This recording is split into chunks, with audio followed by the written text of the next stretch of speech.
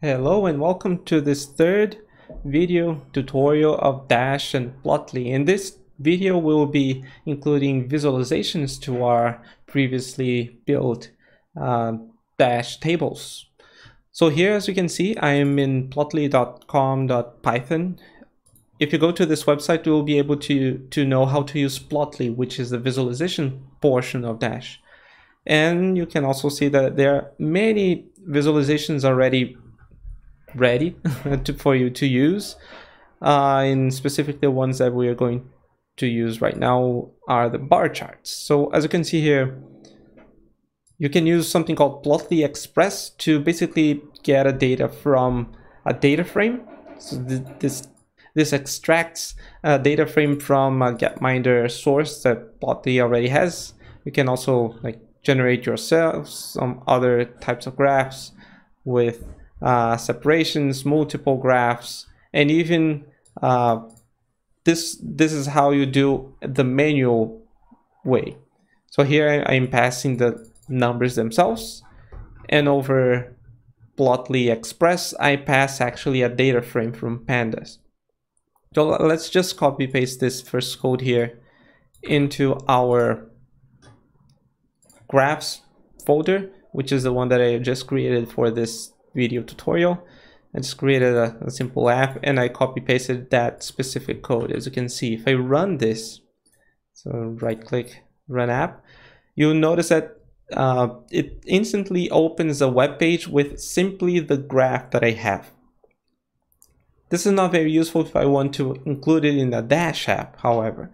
So how do we actually do that? So if you go back to the web page of plotly.com-python, you'll notice that in every single one of them, if you go to the very end, it will say how to include whatever you just did in a Dash application.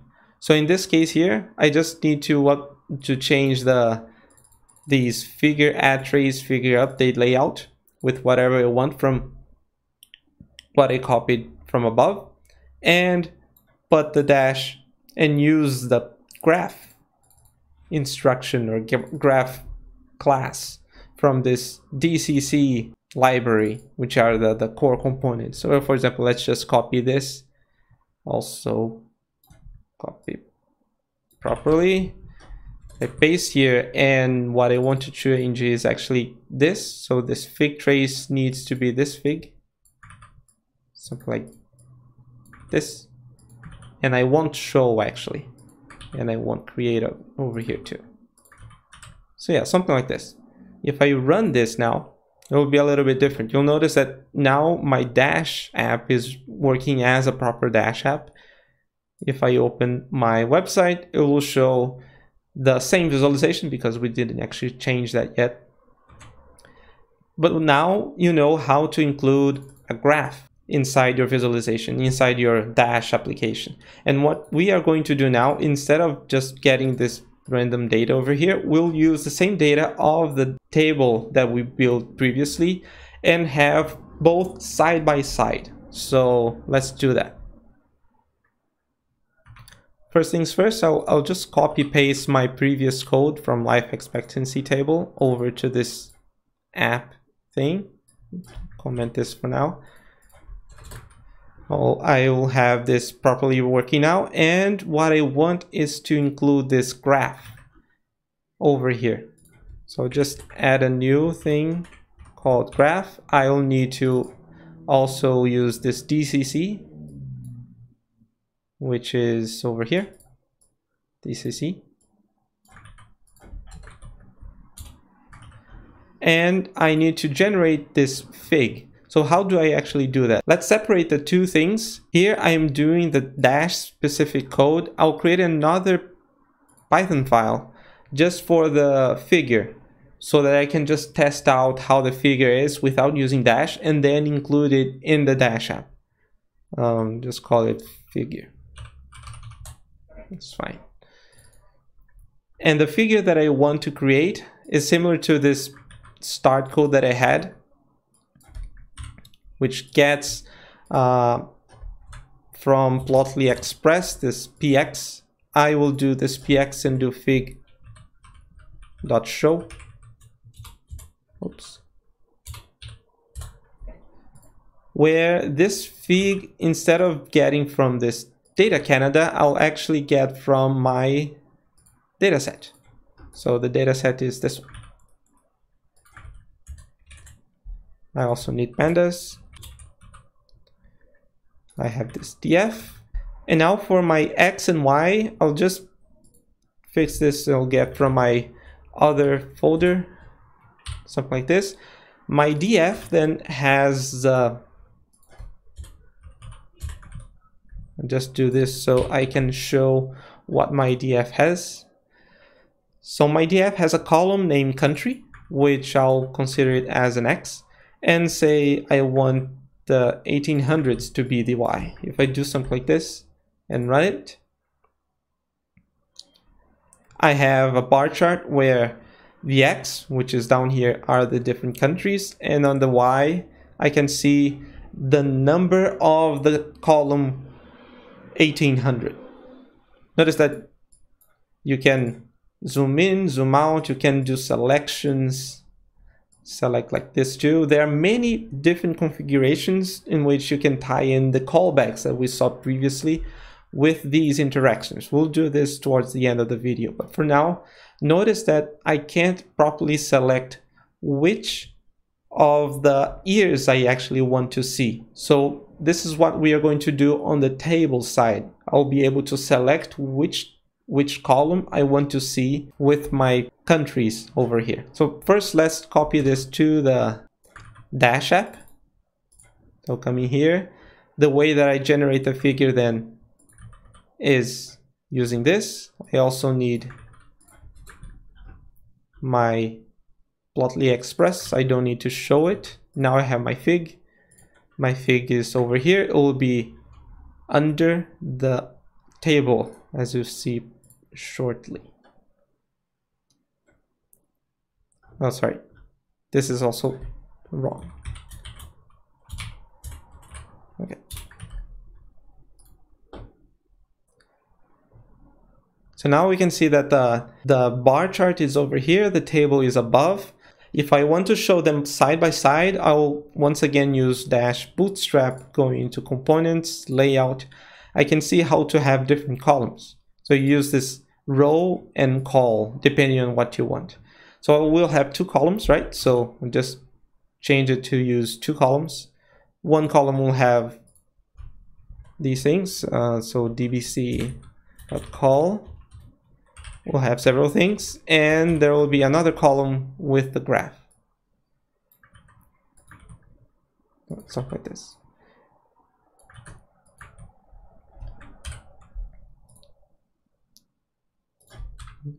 Put this like this. It will be a little bit better to see. And I also need to add the little curly braces and use a row above it. So let's see, there's a row. Inside the first row, there will be only one row. We have two columns. The first column with the buttons and the data table, and the other column with the figure. If I save, you'll see it's like this. Let's use the fluid style container, as I talked about the previous video, like something like this, so that we can properly use the entire screen. So here we are. Maybe we can even switch these two around, right? Because there are many different countries. So let's swap the bar chart to be a horizontal bar chart. So back to the documentation, I can see how to do the normal charts, right? And then over near the end, there are the horizontal bar charts, which there's a different page talking about it. The only difference is that it has also this little parameter over here. So if I do orientation H, go back here, then I can see it's going to the right. Now I need to fix my X and Y to be what I actually expect. So to fix the size of the bar chart, as you remember previously, this bar chart wasn't going to the very end, was stopping like in the middle. To fix this, over here in my data table, or not the data table, over on my graph, what I added was a style. Just made sure that it's consuming 100% of the height. So with this, the data table size will match what the graph is showing. Okay, wonderful. So now we have whatever the bars are for the different countries. So the countries are here. The countries over here are not ordered properly, so we may try to fix that too in the near future. And what we want to do now is to select what is the data that needs to come to the bar chart depending on a selection over the data table. And to do that, here in the data table interactivity documentation page, you can see the URL over here if you want to check it out. There is the selecting columns property. So I'll use this property to be able to say to Dash that in this data table, I want to be able to select a single column. And I need to also to include this in my columns part. So you can see here an example. In the columns entry, which I have the callback, which is handling, I need to send the name, ID, and more information now. I will also add this selectable true to every column. So over here in the column, I can also add that all the columns will have selectable true. So there's selectable true in this first one, and there is selectable true in all the other ones. Just type enter and include it over here. So with this, and also this column selectable equals single, I'll just let it refresh, go back to my page, and you notice now there's this little round thing in which I'm able to select one of my rows, even country even.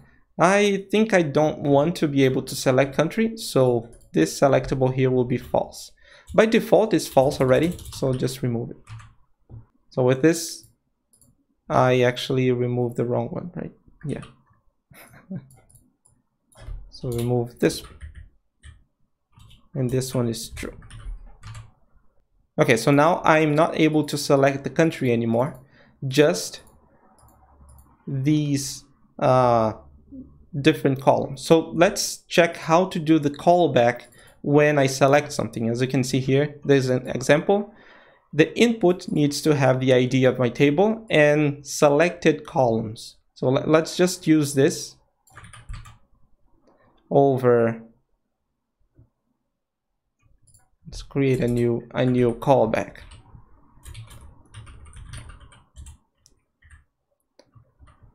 My input will be this, depending on what I select, and I also probably won't need the page.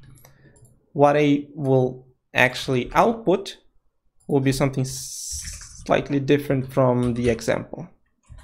Here I'll have select year, and what I need to output is the bar chart figure. So as you can see back here in my graph, there is a figure, which is what is the information that I'm sending to my graph. So instead of putting this here, I'll actually return it over here. So say I'll just return the same figure that I had. I need to fix some things. Output is coming from this table, or input actually, selected columns.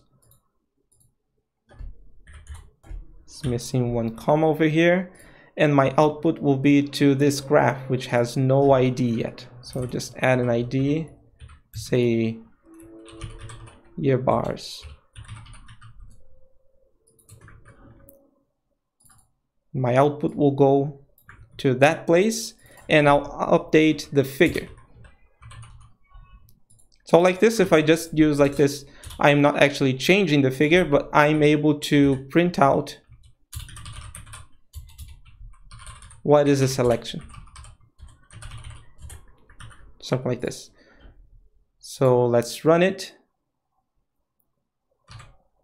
Back in my page, if I select a year, you can see here there's one year selected.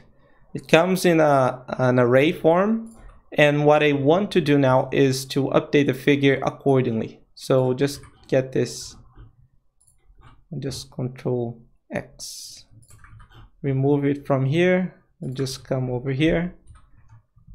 If selection is none, so by default just do this. Otherwise, do a proper calculation. I want this X to be my first selection. So selection 0.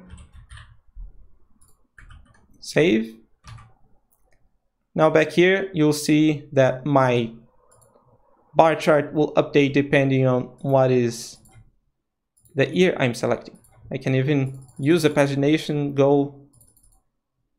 not this pagination, right? This pagination, and select another year, and I'll be able to see back over here. Wonderful. So we were able to include interactivity and a bar chart in our little dashboard over here to be able to see our data. In the next video, we'll also investigate line charts and also add interactivity back from the line chart, from the bar chart back to the table to be able to filter them out. See you next time.